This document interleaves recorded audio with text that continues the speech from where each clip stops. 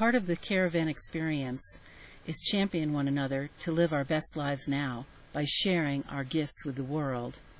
Tonight, I urged Randy to attend this poetry slam so he could share his gift of poetry, his legacy of love, with those in Flagstaff.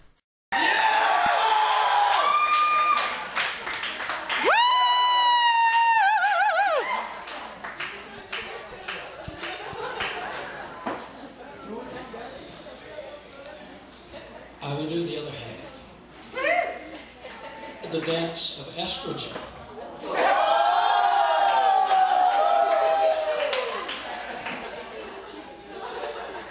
Ladies are wired by evolution to carefully guard their favors. Because babies are big responsibilities, and fathers, they come in weird flavors.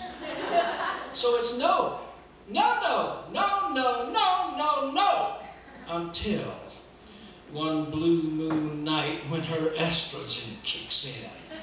And if the stars are lined just right, and if the guy is in her ballpark, and her pulse is beating quicker, and the cha-cha is seductive, and she's had 4 shots of liquor, then we see a different lady. Gone is Miss Prudish Hen. Out goes Miss Reluctance, and Miss Pussycat walks in. Her dress is showing cleavage. Her perfume's casting spell. And she seems so fascinated by the stories that he tells. One hand brushes back her hair.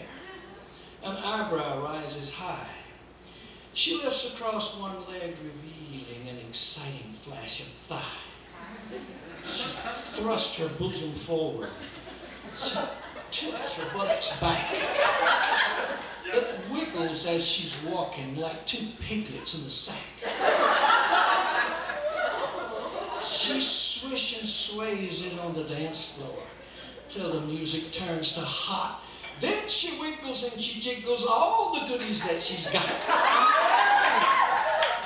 And the guy goes kind of crazy, so focused on the pink that his mind drops down below his waist and he can no longer think. She's hooked him and she knows it. Just wind on in the reel.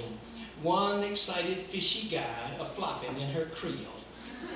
That's the power and the beauty when the women court the men. It's the light and fancy stepping of the dance of estrogen.